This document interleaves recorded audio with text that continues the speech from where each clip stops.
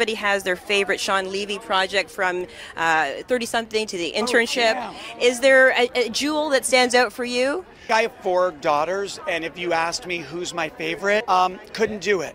I will say the ones that hold a soft spot for me, certainly Big Fat Liar, because it was my first. That was my break. Real Steel was my first kind of non-comedy. Free Guy, because it was the beginning of the bromance that has since defined my life.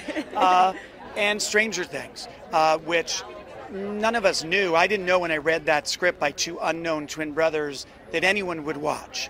I just knew it was good. And so that's still pretty much how I make my decisions. I just make the things that I think can be great.